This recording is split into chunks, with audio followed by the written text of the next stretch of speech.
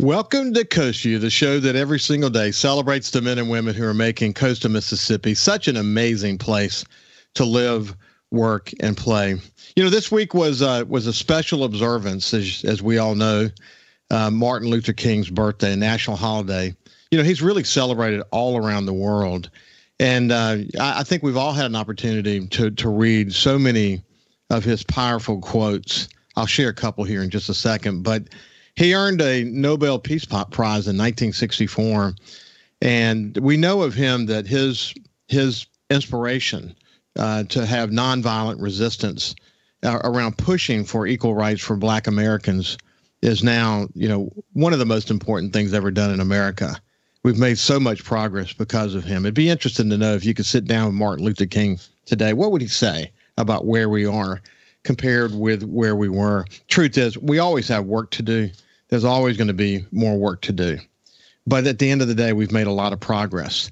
The Naval Construction Battalion Center in Gulfport posted this quote: "The ultimate measure of a man is not where he stands in moments of comfort and convenience, but where he stands in times of challenge and controversy."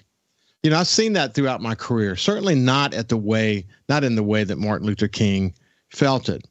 But, you know, when you had to take positions on editorials and do the kind of things that I saw as a publisher, and I saw some really, really brave people in the community, people who were willing to stand up for what they felt was right when a lot of people were against them. And you learn a lot about someone when they're in that moment. You learn a lot about their character. You learn a lot about their passion. And, you know, that quote from Martin Luther King, it really is inspirational. And, you know, we need more people who think that way. That they'll stand in challenges and in controversy with character and in a way that's best for the community. Mississippi Power, and of course it's the power company, but it's just a powerful statement, not just because Mississippi Power posted it. "Darkness cannot drive out darkness. Only light can do that." Again, Martin Luther King. That is so true.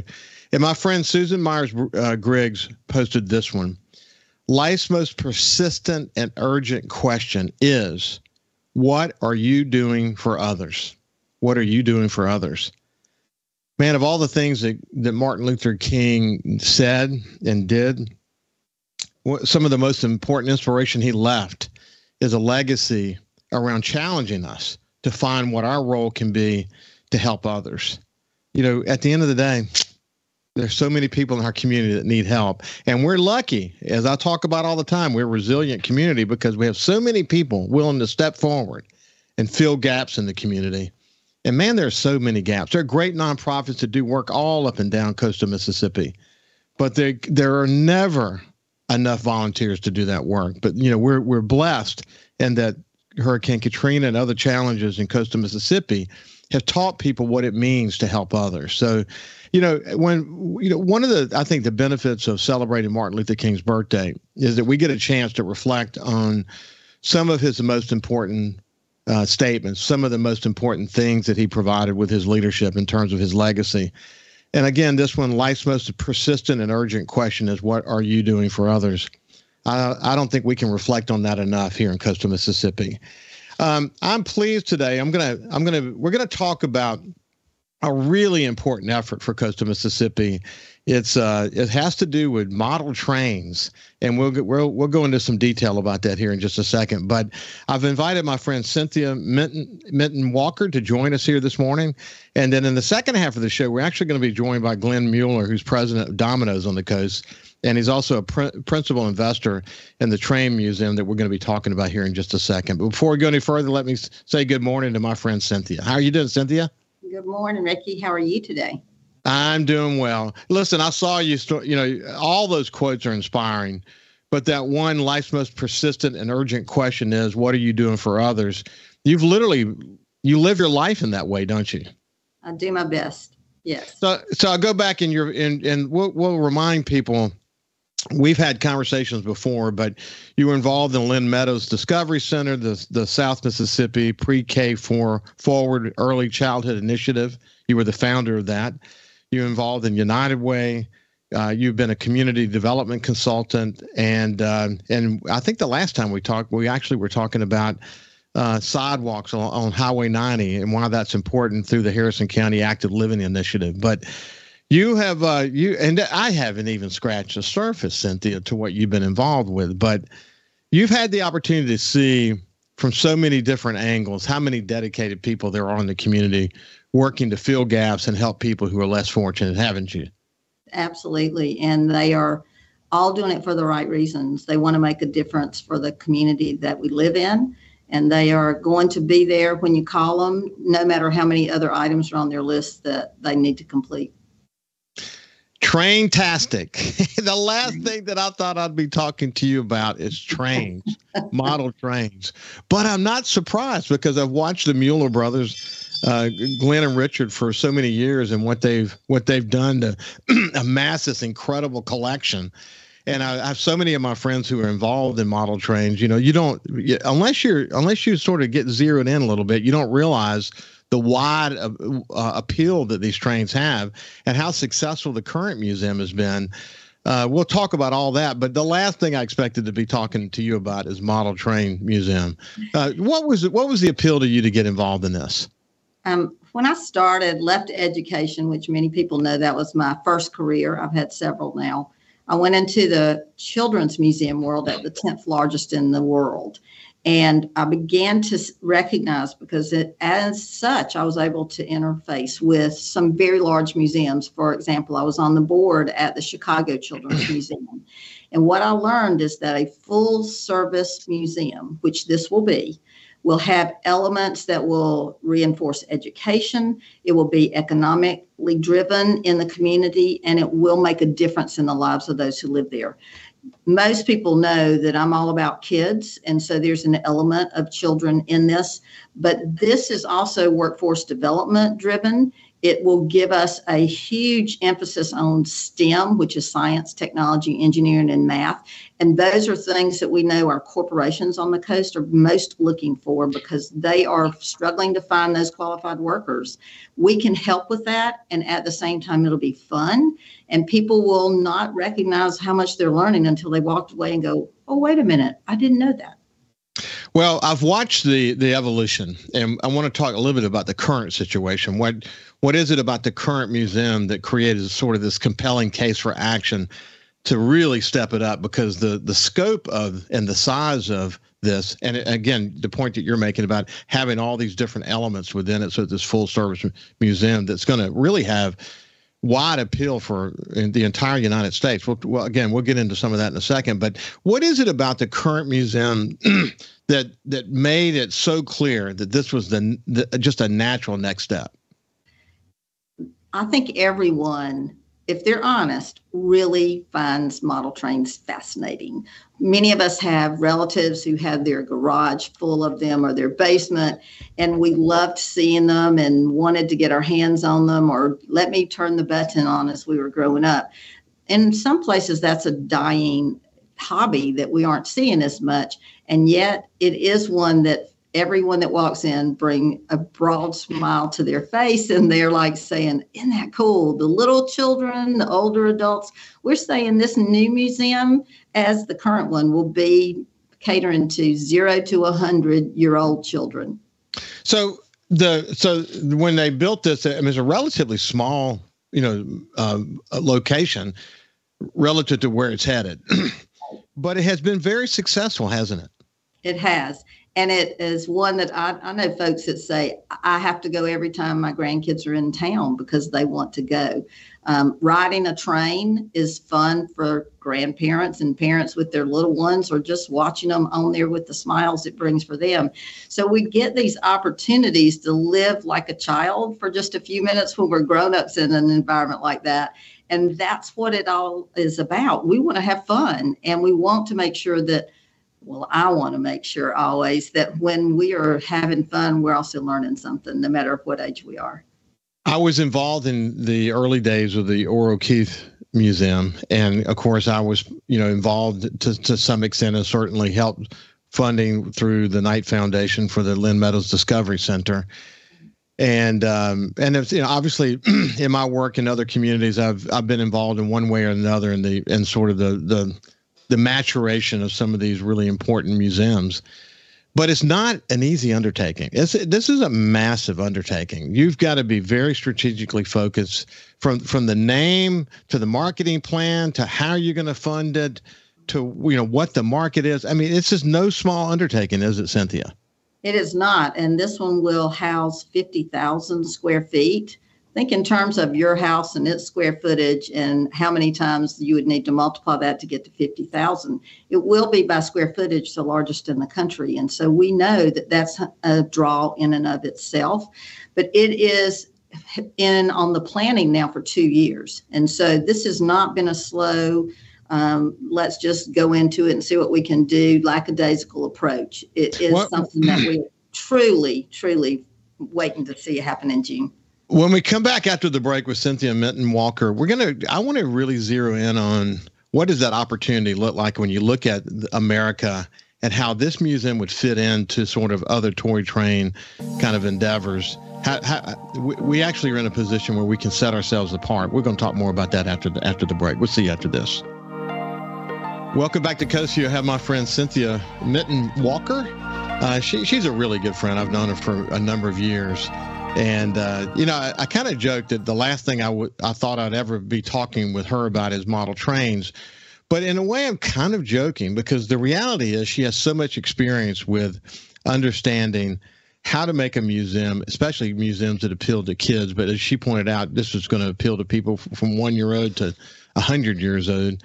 But again, her particular skill set in helping develop strategic plan that will help what is Mississippi Model Train Museum. It's going to be called Traintastic, for a matter of fact, in the new world. How it makes the transition from being a relatively small but successful museum to this 50,000 square foot full service museum with all these different elements. And it's going to be very significant. And it's not surprising at all to hear that she's engaged in this. But when you think about what you learned as you guys sort of did a current analysis of the possibilities for this train museum and how it fits into the U.S. What did you learn, and how important and how specific and how much of an opportunity is this one when you look at it relative to the others? Well, we have been in conversations now for a while with some of those other attractions in the area. I didn't know that the World War II Museum gets 85% of their guests from outside the 3-state area that surrounds it. And so that tells us that folks are willing to come to this area when it's a meaningful experience. It's going to be there waiting on them. So what we know is that this group of enthusiasts are always ready to find where they can see something they haven't experienced before, or a technology that they've been interested in being utilized. And so we're looking at all of those questions. What is it that is in the future in front of this hobby, if you'll call it that? And what is it that we need to make sure everyone knows about the skills that go into doing it? This is not just I sat down one day and said, let me just find something to do. These are folks that many of them have mathematical minds and certainly scientific oriented points of view about how all of this works together that really creates a beautiful work of art when it's finished. And so we're adding some elements to ours that will be interactive. We hope that our guests are going to be there between 3 and 4 hours and believe that that's going to happen, because as you go through these layouts, when we're open, you'll press a button and things will happen. An example, we are now currently under construction with about $1 million layout that's going to parallel the coast in miniature from Highway 90's point of view from Pascagoula down to New Orleans. And so as you go through, an example might be that at the aquarium, you press a button and a dolphin comes out of the tank, hits the ball and goes back down. If you're in Biloxi, you might press it and the light will come on in the lighthouse and it will spin around as you do so. There'll be cars that move across the road when you press a button, or it might be that there's a sailboat out in Jones Park's harbor that's going to be moving when you press that button as well. So as you go through 52 buttons of pressing activities to see and just get excited about because they're in miniature, And it's something that we aren't able to do on a daily basis. I think that that's going to attract people from all over the areas of the U.S. and certainly from our local area. But we do also hope to bundle pass with some of these larger attractions like Bellingrath and World War II Museum, so that those folks that are looking for an experience on the coast are drawn here into Mississippi instead of passing us by as they go to those two locations. Well, when I was in New Orleans, I spent a lot of time getting to know the leadership at the World War II Museum, and most people know this, but it's a national museum. It's like the Smithsonian located in New Orleans. Right. And it's very unique in that way. Certainly not comparing the World War II Museum to a toy train museum. But the point I'm making, though, is that this designation that you guys might be able to claim, hopefully will claim, as the #1 museum like it in the United States, what will come from that? You already know this. I can see it in your smile. What will come from this will be a word of mouth in that train community, unlike anything we've ever seen before.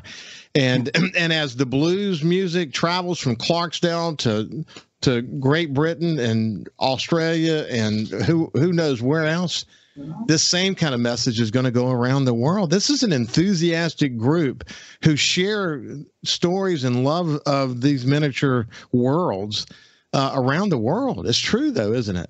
It is definitely true. And we're already talking now with some of the U.S. senators and House representative members for Mississippi, because I didn't know until recently that they can open a session by announcing something new in their state.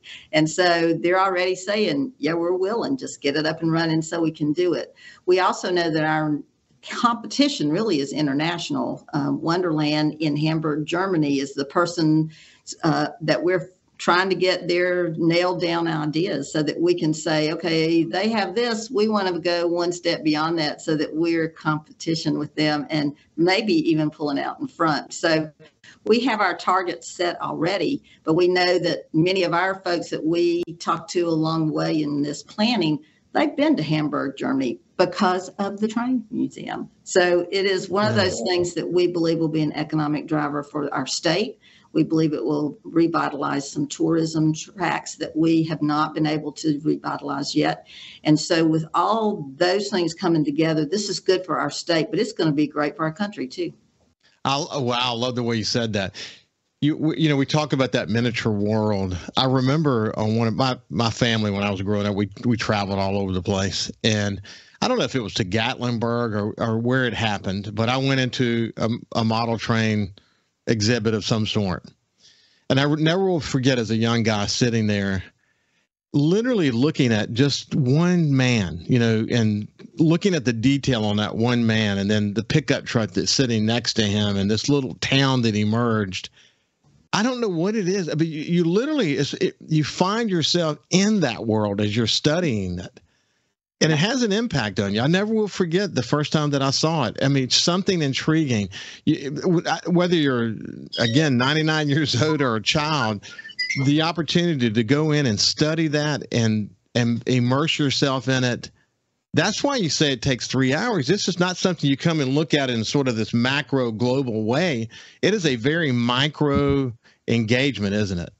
It is. And it is one of those things. We've been bringing some educators in to get points of view because we will also be offering field trips for kids. Those field trips will start with a STEM lesson, which is science-based in their standards. But the educators were saying, I'm trying to wrap my arms around how this is going to be after that lesson, a real activity for our kids.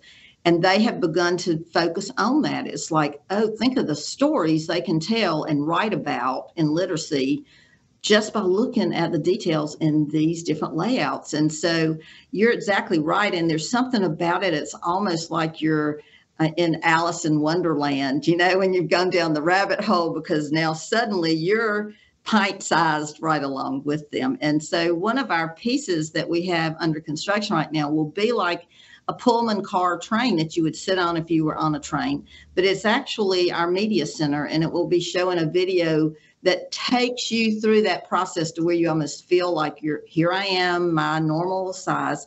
And at the end of this, you feel like you've been transported down to a model size human, like Honey, I Shrunk the Kids concept. But I really do get the sort of creative element of that. I mean, the opportunity to expand a child's mind. The learning piece of this is incredible. You think about the educational part of it just for schools, but then you think about families coming in together and going through sort of that same imaginative process. I guess it's going to affect people in different ways, but there's no way to leave it without some sort of inspiration of some kind. And certainly you're going to get entertained too on top of it, but. It's the other thing is the scale of it. I mean, it's so big. Where did they amass this collection? This is unbelievable. Well, it's a conglomeration of folks that have donated and brought in, and then we're having some produced. So at this point, we are still not able to say exactly what everyone's going to see when they come in, because we're continuing to tweak it and make sure that it meets all the needed pieces that we want to have.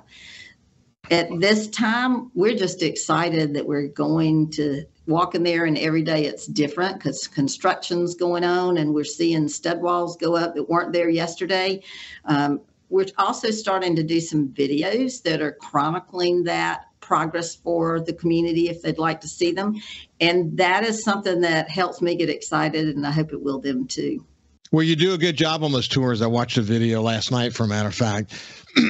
But one of the things, okay, so you have people coming in from all over the U.S. You have tourists that are going to be coming there.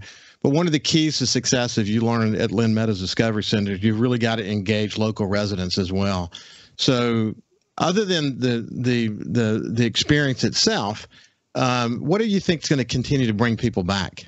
Well, we will sell memberships so that there are availability to come in and not have to put down your checkbook each time that you come. But we're also going to have new revisions as time goes on. We'll have expansion. We have additional space that we're going to expand to in about a year, and there'll be a new element there. I believe in doing members only events so that there's always something new coming in, and you want just those folks that are supporting you to have the first blush look at that, like we do with weddings a lot of times. And so it will be something new and exciting every time they're there. I think that's the key. You got to keep it fresh. Always have something new. When we come back, we'll be joined by Glenn Mueller. We'll see you after this. Welcome back to Coast Vue. I have my friend Cynthia Minton-Walker with us. We had a wonderful 2 segments together. We're going to continue the conversation as it relates to this incredible train museum, the Mississippi Model Train Museum, Traintastic. But now we're joined also by Glenn Mueller, who's the president of Domino's on the coast. And he's also a good friend. I've known him for many years. Glenn, how are you doing? I'm doing great. It's good to see you. A traintastic day. It's a traintastic day. I joked with Cynthia at the beginning that the last thing I thought I'd be talking to her about is model trains. But then, of course, I went on to clarify to say it's only a natural for someone like Cynthia to be involved, given her past and what she's been involved with. But you're lucky to have her on your team, my friend. Oh, yes. I've worked with her over the years, and just really, she always gets involved in the community and really helps out, and very organized, which is something we need. And she's just very talented and really appreciate it. And her experience with other museums, the Lynn Meadows, and all the things that she's done in the community, it's really helping us out tremendously. I can only imagine. Yeah, she's a taskmaster. That's what makes her so good at what she does. And listen, you got to be a taskmaster when you're opening up a museum of this scope and scale. And it will be significant. I already can tell you that it's going to be a very significant addition to the offerings here in coastal Mississippi. Listen, I have to. People need to understand the story a little bit better. But your and your brother's love of model trains goes back a long way. Give me a little bit of that history. Yes, it definitely goes back a long ways. My brother's he was my older brother. He's my older brother then and now, of course. But anyhow, back then, growing up, he had this train my father gave to him, and of course I was pretty young at the time. But he got me interested in it, and and started out with a wooden train. In fact, I even brought it with me today because I still have this little wooden train, and I, it's just this little thing, and you can still buy them today, a little different brand. It's a little, wooden train that you do, and I got the little engine, and all that kind of stuff, and today you can buy the same thing or very similar, and of course you can get it's battery operated now, and you can run it on the same type of track and everything. And then you can get electric, and then you can get remote control, of course, these days, and all this other stuff. But starting out back then, what we learned, I mean, for me at an age like 4 or 5, it was just fun to play with it. And then we started amassing and collecting trains to the point where we got an electric train, and then we got more and more and more. And the reason we did is because as a teenager, he and I really liked doing trains, but his friends had them as a kid, but then they wanted to get rid of them. So we wound up collecting them and had over about equivalent about 12 ping pong tables full of trains. So it just went from there. And it was fun to see how many we could build, and he built the trains and ran the trains a little bit more, and I did the scenery and different things like that. So we complemented each other. It was fun. Now that's so interesting. Hey, before we go any further, we should tell people that your Domino's franchise is a pretty significant business. Tell people about how big your company is. Oh, my goodness. We have 160 stores. We operate in 5 states, but we're headquartered here right in Gulfport. We're very happy about that. Moved here 42 years ago when Domino's only had a couple hundred stores. And then we signed a deal to build over 100 in 10 years. We did it in 5 back in the 80s. So we came here actually coming up February 6th, 1981. So it'll be our 42nd birthday. But of course, we didn't, have our families or anything. We had kids and, went through the Long Beach school system, and he had 4 kids, I had 5. So the 9 kids all went through that. And I went to college, many of them to Mississippi schools. But anyhow, but our franchise grew quite fast. And now Domino's Pizza has close to 20,000 stores worldwide in about 70 countries. We're still the largest and have been for 40 years, the largest franchise. That's incredible. And what I know about you guys, even beyond obviously this train museum conversation, which is going to be a significant contribution to the community, you guys have always been deeply engaged in the community. I mean, that's just been a core value of your company, hasn't it? It is. We try to really, we certainly like to be the best and busiest pizza place in every store, every town that we're in. But we also want to provide great opportunities. We employ over 3,300 people. Many of them are part-time. And a lot of our managers just started out, delivering pizzas or answering the phones. And now they're providing for their families. They got great careers. We're actually celebrating our 150th this month, franchisee. So we've actually taken our manager in there. So we'll have put out 150 franchisees, people that own their own business. So anyhow, we really like giving back to our team, and then getting involved in the community, give back to the schools. Unfortunately, we have hurricanes down here, and so we try to be the first responder, help the first responders, help our team members. We guarantee them food, clothing, shelter. Might be temporary shelter, but whatever we got to do to help our team in the community during times of hurricanes, pandemics, whatever's out there. So the museum that we've been enjoying, the train museum that we've been enjoying in Gulfport on Pass Road, the success of it has been incredible. How do you go about deciding to make such a leap? And by the way, once you hear Cynthia sort of talk about the vision and where it's headed, it makes so much sense that this leap is going to be taken. However, how do you decide you're going to do that? Because that's a big step. Well, you have to know my brother. He's the same one that got me excited about building Domino's Pizza stores and being aggressive and having fun along the way. But anyhow, he's retired years ago, but has really helped this train museum on Pass Road. And it started out with one building, went to a second and a third building. It's 7,000 square feet on the north side of Pass Road. it's grown in membership from just a handful to now over 50 members that bring their layouts or just join the club. So it's gone from there, and I've been a part of it ever since. But he's, of course, doing it more full time. And then this opportunity came to across the street to purchase a building, and it's over 40, about 50,000 square feet. Anyhow, and he and I have gone to over 50 different places. I've been to the one in Hamburg, Germany, went to the one in Gatlinburg.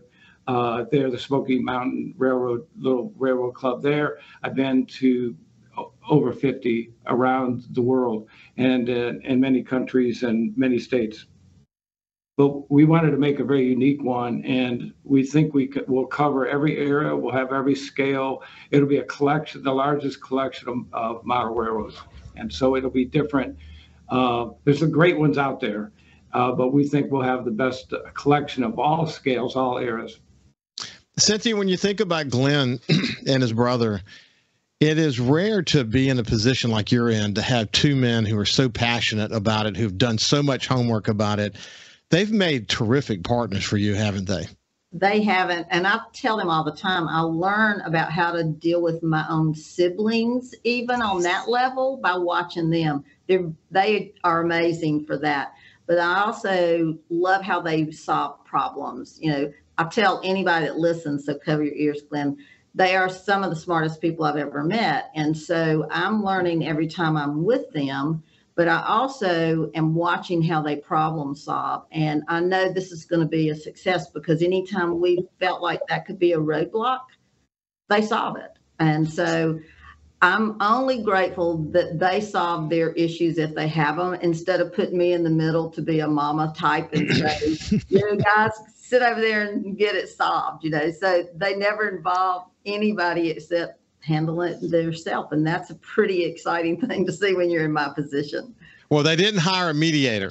They hired someone who could help them work through the immense number of details it takes to work through to make a, you know, literally what's going to be a world-renowned museum happen here in coastal Mississippi. You know, Glenn, when you think about the goals you guys have for that museum, I'm sure that there are a lot of lofty goals, but just talk to me about what you guys had in mind. Well, we obviously wanted to build something for all ages. You know, I know a lot of the toy companies are looking at themselves differently now, and they're calling themselves play companies. And I think the pandemic really opened up people's eyes for the need for, you know, maybe even staying at home or getting more hands-on type activities. And really appreciating that. So anyhow, what I've done and what I've learned and what I think is part of the museum that both Richard and I want to make sure is that, yes, playing with trains and modeling and trying to build little dioramas or little scenes, that kind of thing can appeal to so many people. But as in your playing, you're actually learning.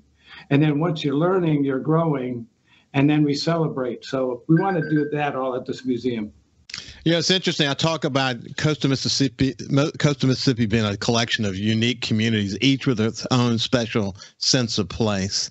When they're there at the Model Museum seeing sort of this micro world, each one of them has its own special sense of place, and they have this opportunity to sort of immerse themselves in that.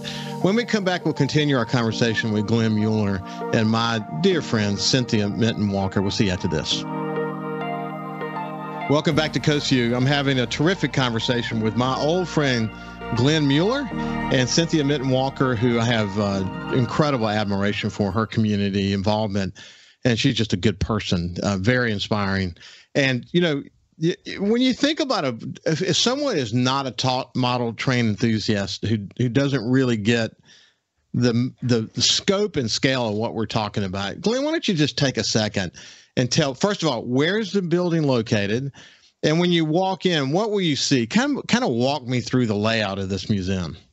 Sure. It'll be at 615 Pass Road. Currently, it's across the street at 504 Pass Road, but we're going to take that 7,000 square foot operation, move over to 50,000 square foot operation. Anyhow, when you walk in, you'll be inside. There'll be tall ceilings, very large building, very open, but you'll actually see some trains running a little bit in the distance, and some with mountains and different scene bridges and all that kind of thing. There'll be a gift shop to your right, and a little bit to the right will be a STEM room for that kind of educational thing, like a classroom type thing. And to your left will be, actually, it looks like a rail car, and it will be, where you go inside and you watch a movie. Once you pay a ticket, to go in, you go through and you'll be able to sit down in this rail car and then see a little video, a little bit about the museum, so you can plan your day. Then also you'll be able to look through into the museum in different directions and see it's a much bigger place. So when you first walk in, you're going to see probably about 15,000 square feet, but you also see the rest of what goes into the other parts of the museum. On the first part, on on your left there, you're going to see over a dozen layouts that are very interactive. So each layout will have things operating, and you'll be invited or intrigued to press certain buttons, different things happen. And there'll also be different exhibits along the way where we've worked with Kidzibits as a company to help educate people and get them interested in learning more about scale, more about how to design things, how do trains work, that kind of thing, how to do your own model, how to build your own model railroad if you want to. In the back, there'll actually be play structures. There'll be birthday party rooms. Of course, the restroom, that type of thing. But and then when you walk into the warehouse, it's quite big, and there'll be this huge play structure where kids of different ages will be able to ride very simple trains to more advanced trains. So there'll be the model trains up front, and in the back will be where kids can actually ride trains. There'll be a huge play structure that'll look like a big train, and then there'll be these windows where you can see outside, where they'll be riding trains and other pavilions and things like that. Wow. So it's got so many, it's like a mini Six Flags. A little bit. It's going to have a little bit of everything, but it really, for those that have gone to our museum, which has been operating about, 8 years, but Traintastic will be much bigger. It'll be, 6 times bigger or so. And it will just have a lot more engaging, hands-on type things where people could learn of all ages. And so it'll be something there for all ages. And we're also going to tie in the coast and the coast history, the use of trains, but other fun things around everything from Lynn Meadows. I have a little model there, and just different things about the coast. Equestrian Center, oh my goodness, charter fishing, the list goes on. That's so cool. It occurred to me when you started talking about scale again, that the mathematics involved in that are really actually quite important, aren't they? Very important. In fact, I was just this past weekend I was helping my grandson. He's 4 years old. It reminds me a lot. Anyhow, he wanted to build took the blocks and wanted to build this thing for his train. Now I knew it wasn't going to work because he didn't build it wide enough. He didn't know that. And he got real frustrated because when he tried to put the train in, the blocks, the things sort of fell apart. Then he builds the walls too high, and I knew that wasn't going to work either. So I was trying to coach him on how to do it without the blocks falling. And then even building a row if it collapsed, and he's getting frustrated, but the whole time he's learning, and that's the way it was for me. And it actually helped me with my business to learn it, or remodeling a house and things like that. So just from this whole experience, I think people will really find it fun and fascinating, and they'll learn a lot more about the coast and appreciate little things about the coast that will be throughout the museum. So, Cynthia, what you've been able to observe, that in the 8 years they've had the current museum, they've been able to say, boy, if we had that, or if we had this, or if we had room, we could do that over there. And what they've really it's been sort of this like test tube that they've been living in, where aspiration has flowed, and now it's going to all come to fruition in this 50,000 square foot building. But that's true. That's what they've done, isn't it?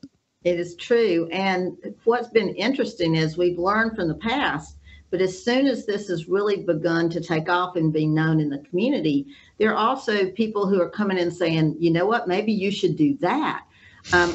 We're learning so much, and we are also trying to align the real trains down to principles and things that are important there, to connect them with our model trains concepts. One of the things that we learned, and this is something that I just learned it last night, and it's like everyone needs to know this, that did you know that every railroad crossing, there's a little plaque that has a number that if you have a problem, if your truck is stuck there or there's something that's going on, you can call that and they will stop all of the real trains on the tracks within 70 miles of that crossing. Imagine how much safer it would be if we all knew that. And so there's things that we're learning that we'll share with the community that really matter. And then there's things that we're going to do just to make them smile.